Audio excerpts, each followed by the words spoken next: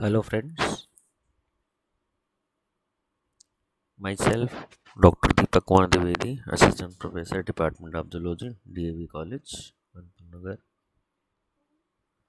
Today we will talk about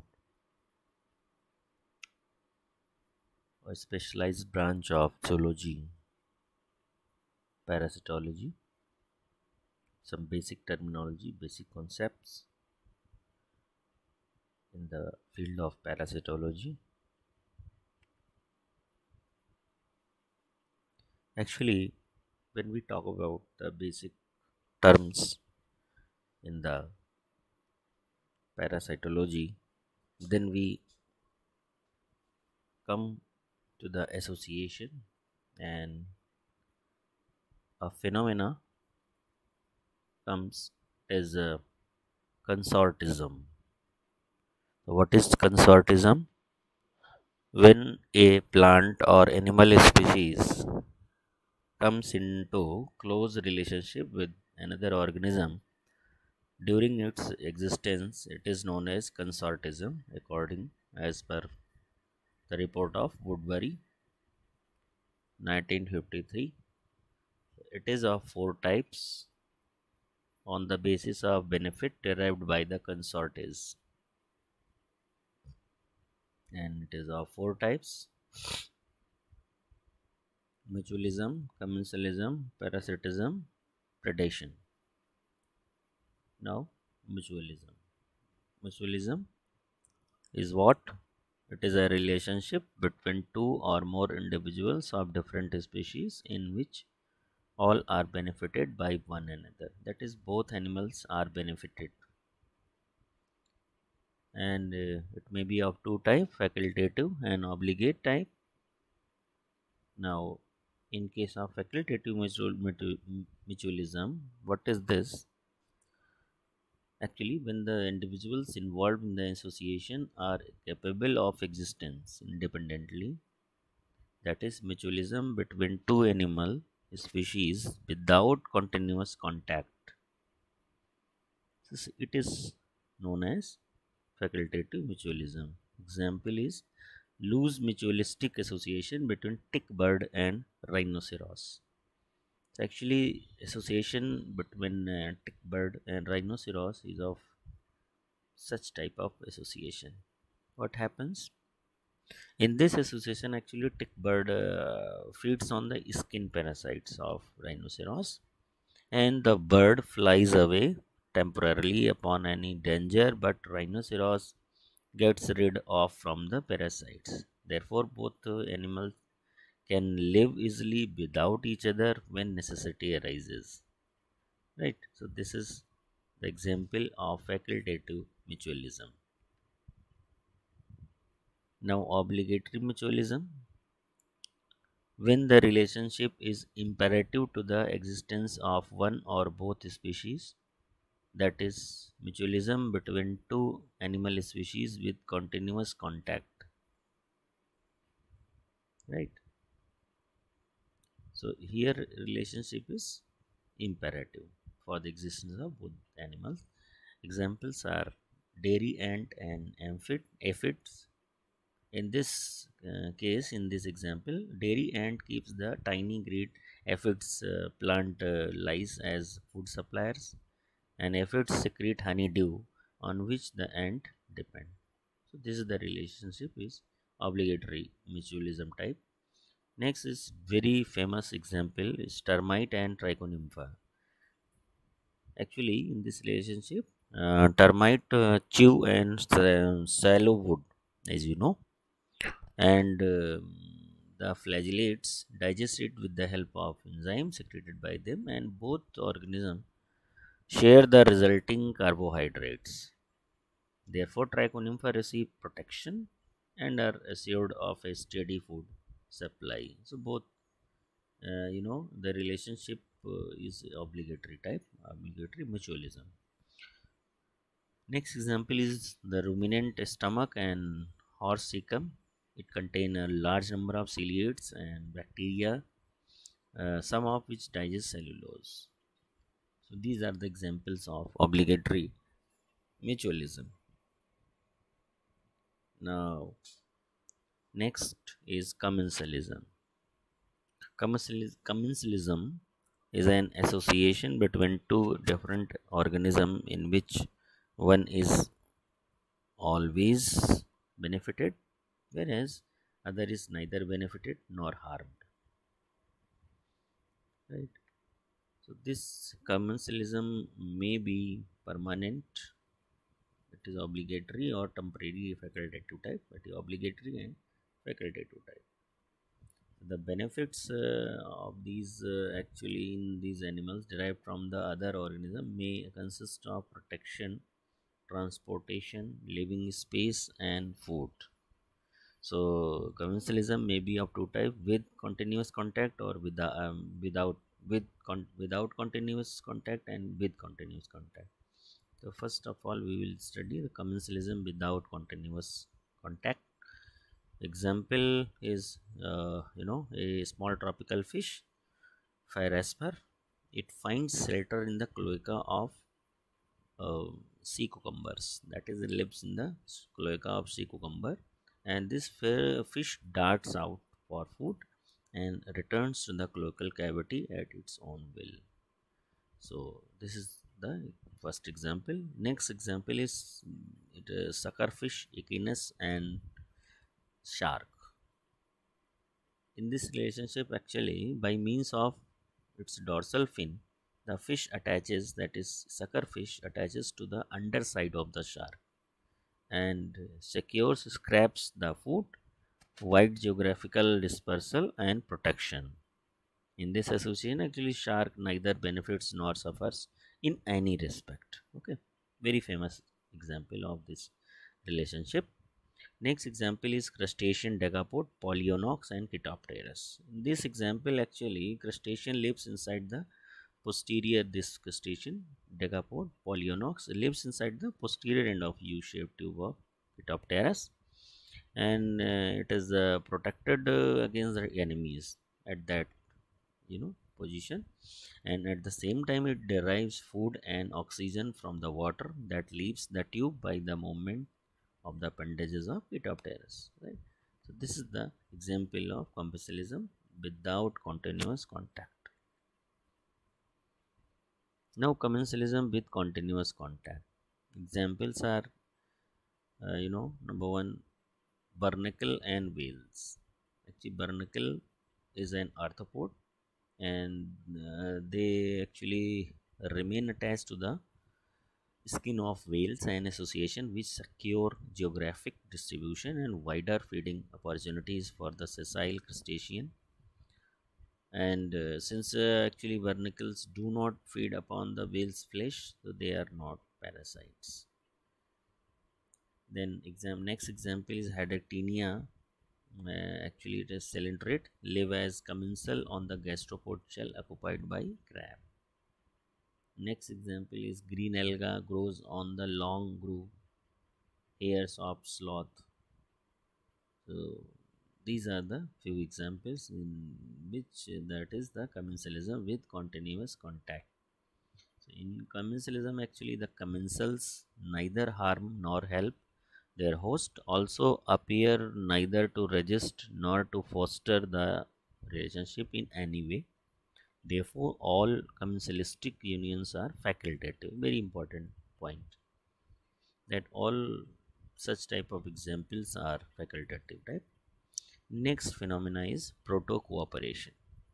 So proto-cooperation is an actually association between two species which is favorable but not obligatory to both, right? Both species. Example is very famous example, very important.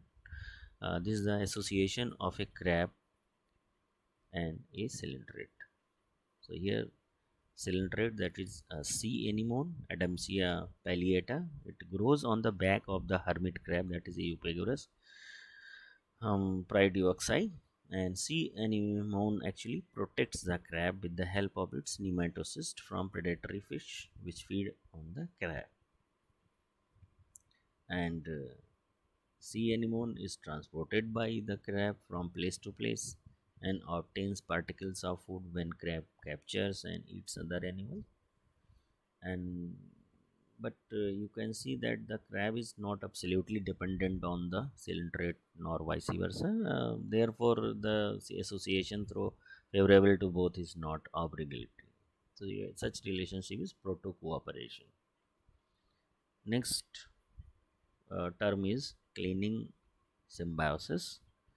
What is cleaning symbiosis? A heterospecific relationship between animals, that is cleaners, which remove ectoparasite bacteria, disease and injured tissue and unwanted food particles from cooperating by host.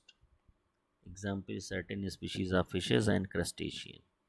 Next term is, it is a broad term. It is symbiosis.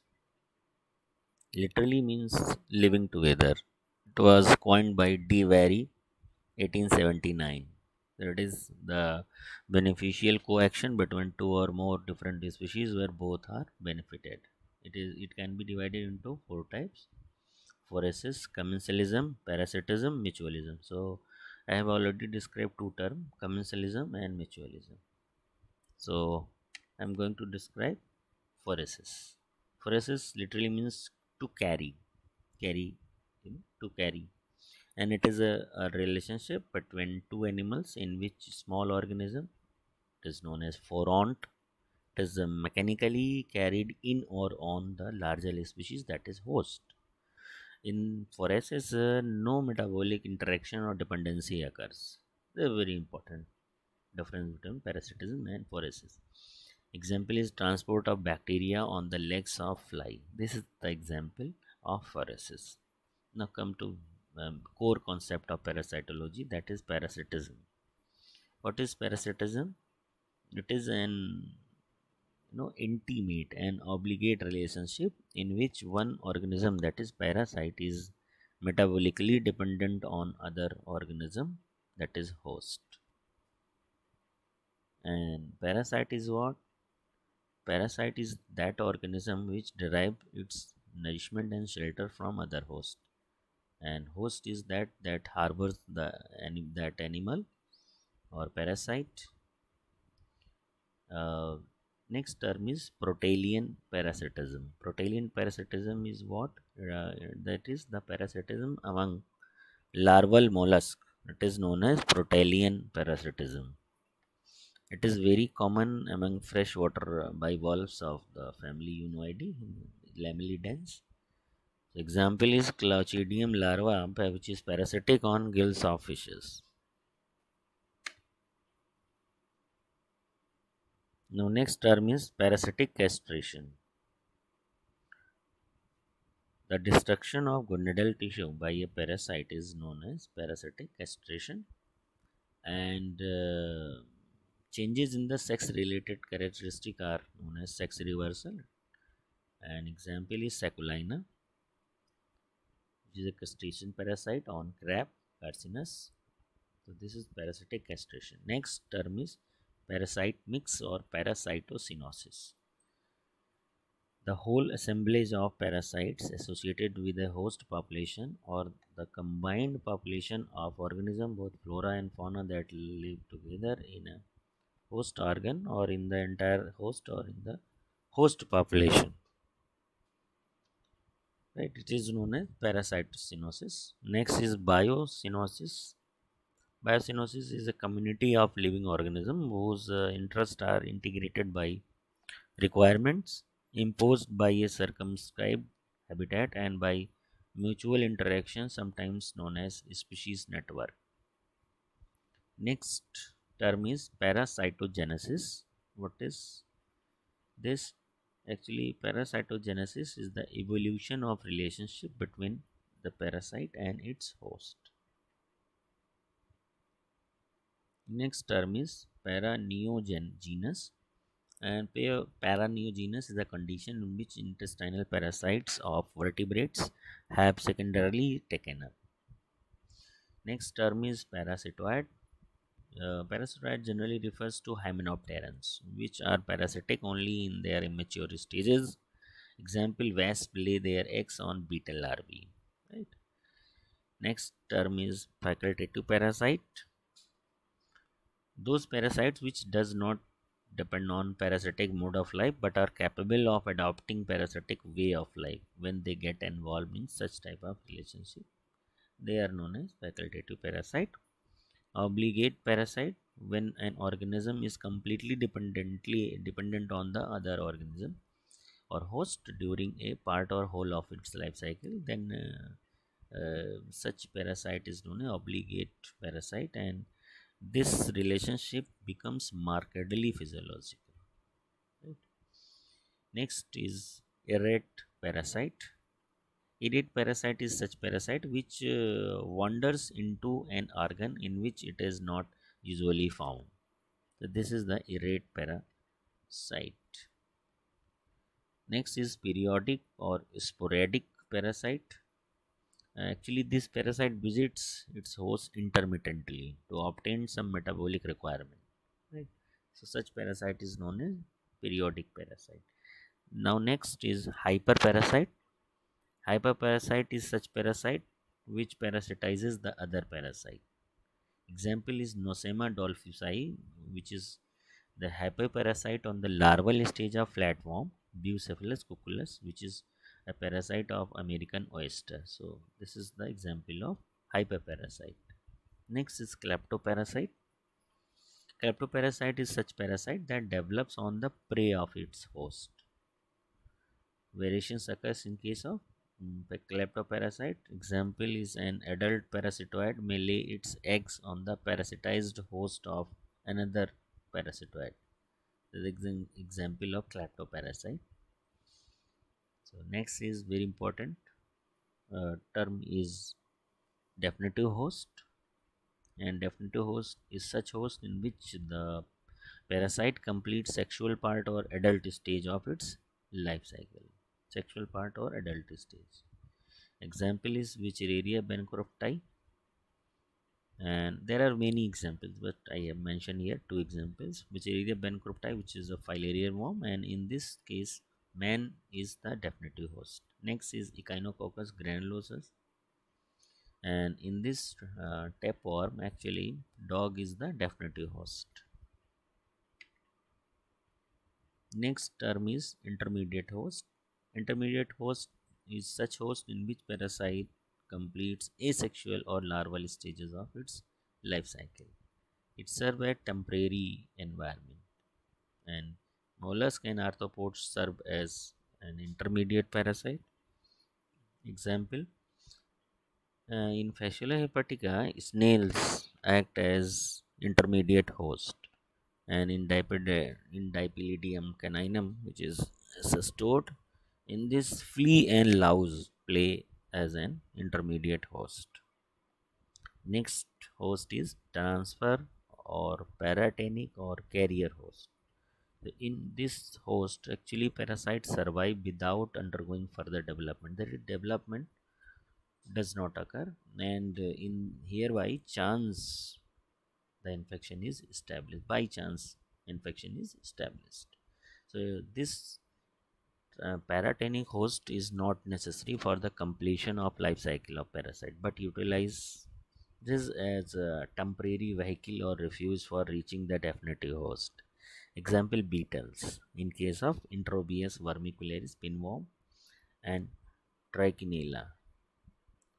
Okay. So this is the example of paratenic host. Next host is reservoir host. So the host which once becoming infected, they serve as source of infection from which other animal can be infected. Examples are antelopes in case of Trypanosoma cambiens and armadillos in Trypanosoma cruzi. All right.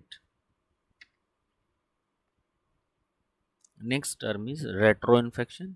Literally means infection from behind.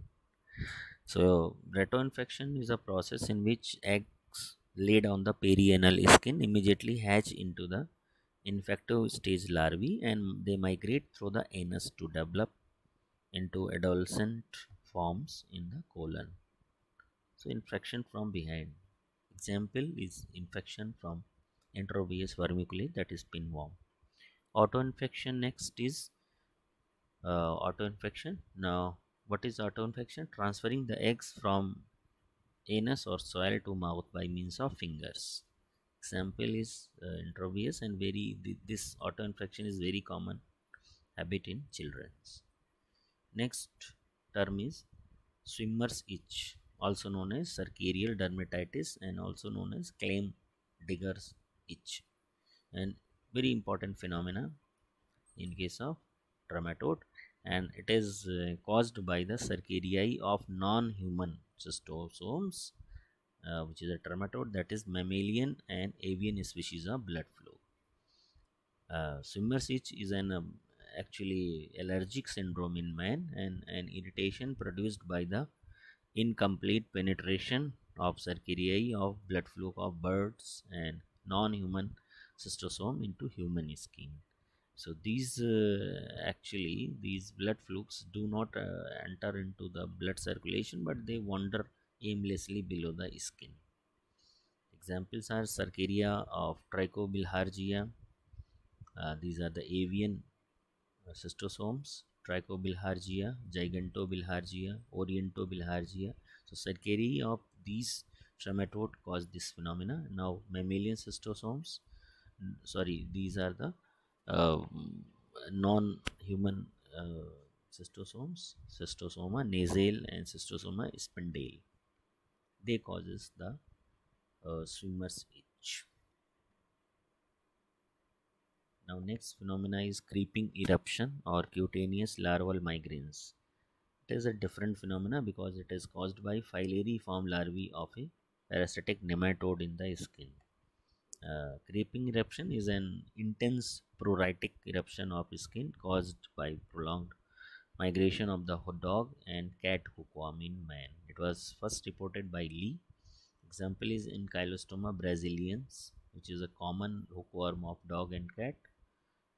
Uh, and it is also caused by A. caninum, that is Ankylostoma caninum, Uncineria stenocephala, Bunostomum phlebotomum, which is a cattle hookworm, Ankylostoma duodenale, nectar species, and actually Strongyloides coralis, star coralis, it causes larval forms of creeping eruption. It is known as larva curans. Now, can you tell me what is difference between a parasite and pathogen? Very important point. Actually, both parasites and pathogens are disease causing agent in the host organism. Both are specific to the host and possess high multiplication rate. The major difference between a parasite and a pathogen is that parasite can be a category of pathogen, whereas pathogens are disease causing organism in the host. However, not all parasitic organisms are pathogens. The parasite is an organism that lives inside or on another organism known as host. An organism actually the benefits parasite benefits at the expense of the host. Ideally, parasites are the organism that can be seen with naked eye. Therefore, parasites are macroscopic organism. An example include protozoans and helminths. Also, parasites are host specific, therefore they can cause sickness in a specific organism, and they have diverse means of transmission in disease endemic areas, many including complex interrelationship between the host, parasite, vector, and environmental elements. But pathogens are disease causing agents and they cause sickness to their host. Example such as virus, bacteria, fungus, prion, or parasite. The host organism could be an animal, plant, or a microorganism. So this is all about some terms about the parasitology. And share, like, and subscribe my channel. And if you have not subscribed my channel, then please go through the my channel and press the bell icon to get my all videos. Very thank you.